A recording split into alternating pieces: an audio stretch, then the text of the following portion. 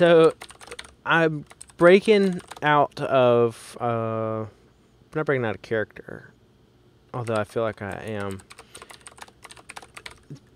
What we're going to do is we're changing the script because I'm just like, what if we wanted to display the user's full name here?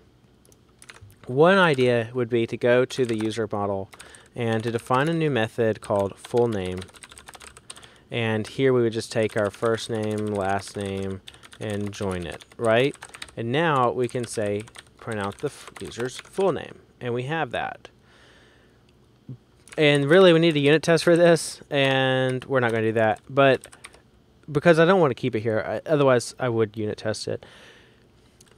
Where should this go? Where should we put our full name? And my thought is that it'd be nice to have. We're going to do I think we should do a decorator pattern.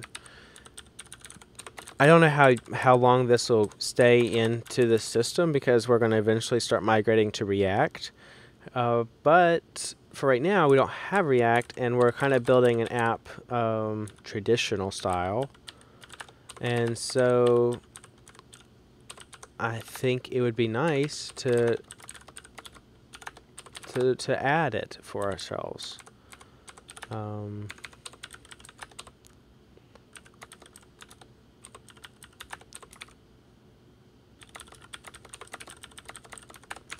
Okay, so now we have that cleaned up. So what I'm going to do is I'm going to add a... Let's think about this.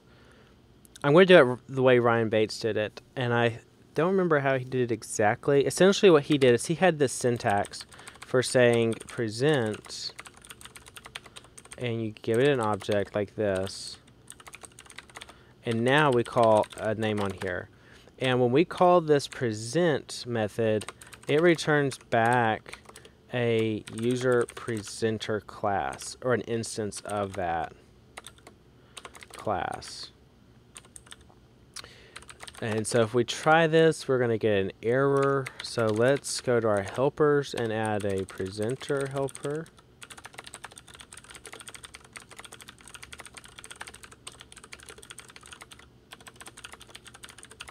And it returns nil. And so what we want to do is we want to have a class. We're going to go into app presenters, and we're going to have our user presenter. We're kind of driving this without unit test. Is that bad? Probably. Let me go ahead and at least define this class. Actually, we should let our unit test drive that class. So I've gotten out of practice here. Let's try this and see if I can't do it. This probably doesn't need our Rails.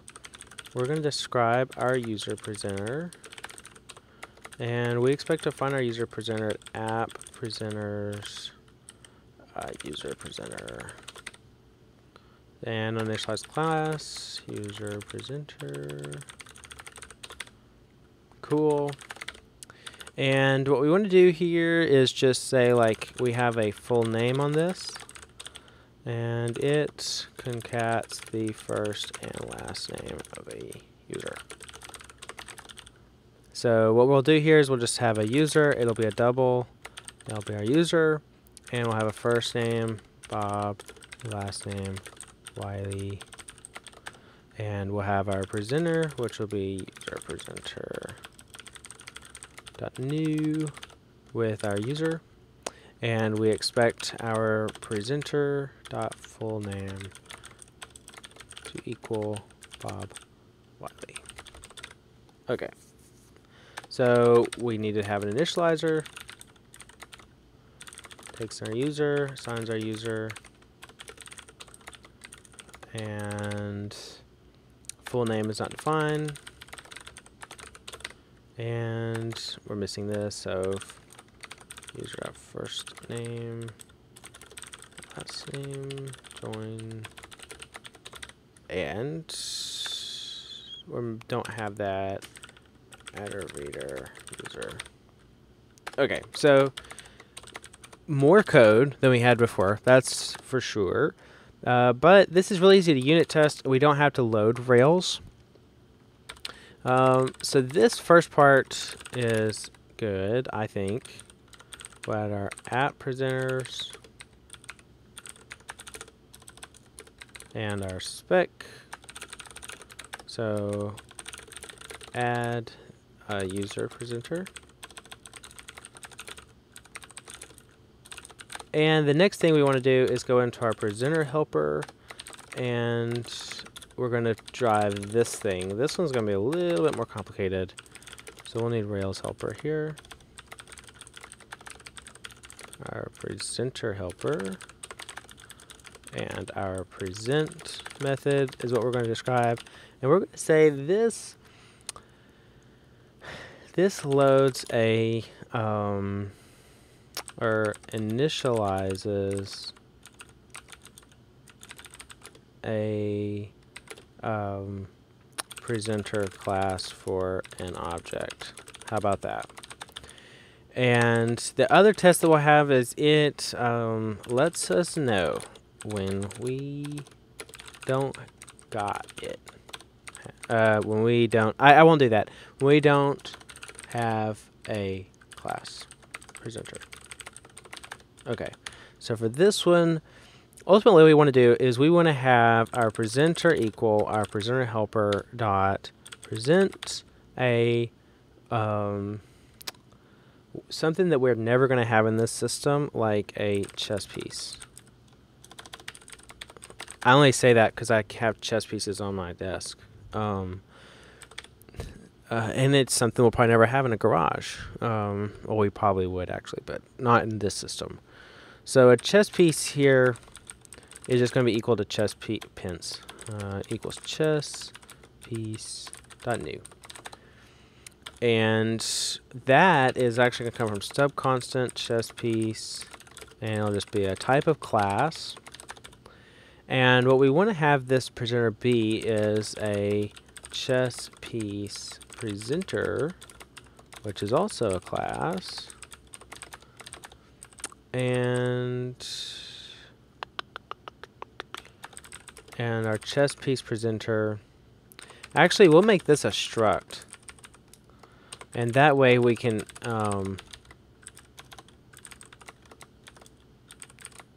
yeah. Okay. So what I'm thinking here is we make this a struct, because now we'll be able to say that expect our presenter dot chess piece to equal our chess piece, right? Because essentially what we want to do here is we want to say chess piece presenter dot new with our chess piece. And by using a struct, we get a built-in initializer for free. And like what we could do, because structs are comparable to each other, is we could actually say this needs to be a chess piece presenter.new with our chess piece. That's another option here. I don't actually know which one's better. I kind of actually like this one, since we're validating this has to be this type of class, which in this case is a struct. It has to be this struct, like all sorts of greatness. I killed my file. Okay, so let's run this and see what we get. We have no present method. That doesn't seem right. Present question mark? Module presenter helper. Define. Oh, I probably need to do it here. Does this go away?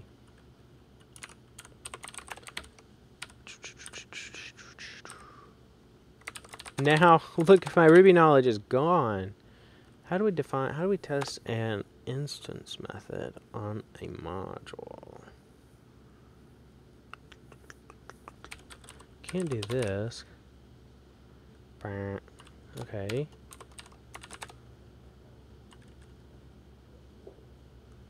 So this has to be defined here.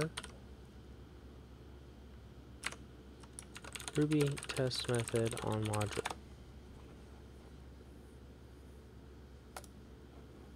This is always good for YouTube videos. I know of this. You have to include it.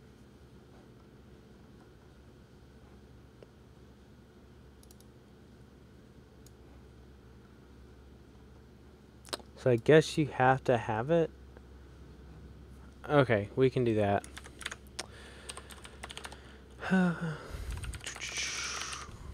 Hello.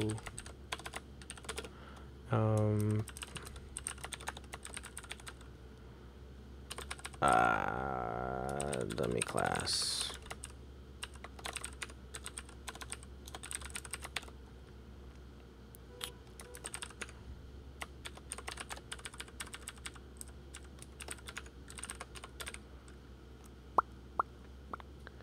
Oh, that's why he did extend. Ah, gotcha. Wrong argument.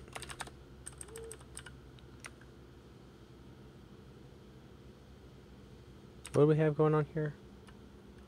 Line 10, class, expected module. Oh, I need the presenter helper. Okay. Whew. All that work to finally get us here. And for that, we'll actually just push this up here into a before. There's probably a better way to do this, being that we're in RSpec, but I'm okay with doing this right now. Basically, all we're doing is we're extending this module to this class, which brings all these defined methods as class methods. So that's why we're able to say dummy class.present. And we're testing this. So if we take that away, now we'll get our present method is missing. And if we take our argument away, we'll say that we're passing one argument, expected 0. Okay.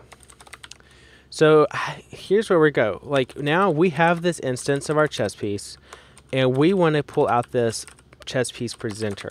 So what I'm going to do is say our presenter class is equal to object.class.name plus presenter, and we'll say if const defined presenter class. Actually, we won't do that check because we don't have that. That's this test down here. So we'll say presenter class dot constantize dot new with our object. Okay, that works. So it's actually easier than I thought it was going to be. I don't see, we're cheating because we're using active support here for our constantize. Which is doing this thing. Yeah.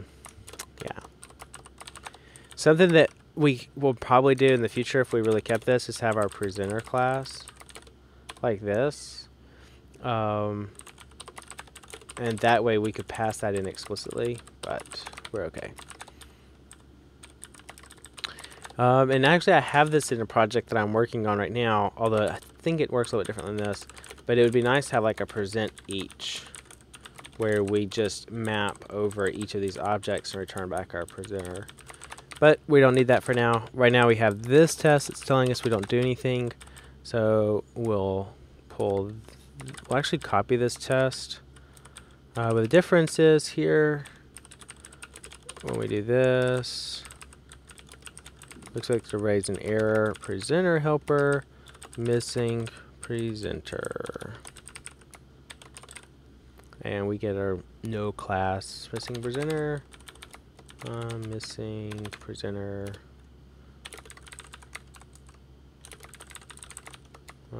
runtime error. I don't know. It's not really a runtime error. It's probably a name error. And we expected it, but we got nothing. Instead, we got an uninitialized constant. So raise our missing presenter.new unless our presenter class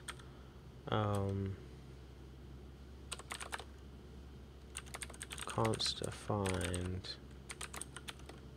presenter class. Okay, so really easy. 3 lines of code give us our user presenter. So now if we refresh the page, const define for class.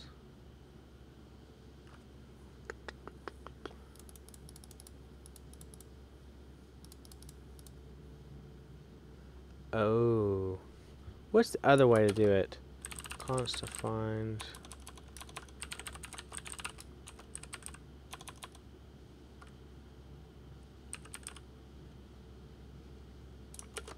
we need to say object?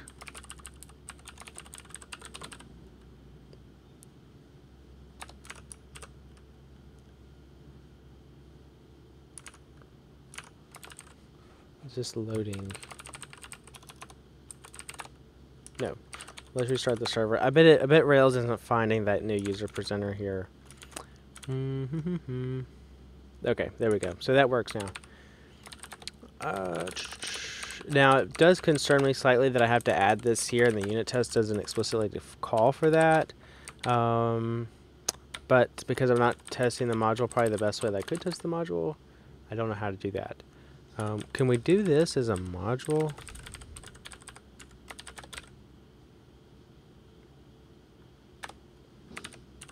Does that require me to have const define? No.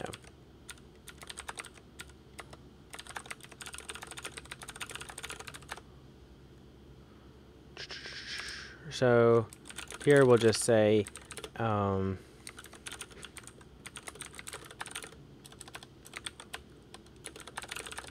add our spec and our app helpers. Add presenter helper. And we'll say use presenter for a full name. So now that we have that, which is kind of a nice, I kind of like this because now our view, pages home, we're not tampering with our user model. Like our user model really should be a thin wrapper around our database table. And so adding like the full name method here feels a little bit dirty because we're probably never going to use this full name outside of our actual Rails application. Or I'm sorry, outside of our views. And so having it inside of these presenters, or also called decorators, also kind of like a view model, any of those, it works perfectly for that.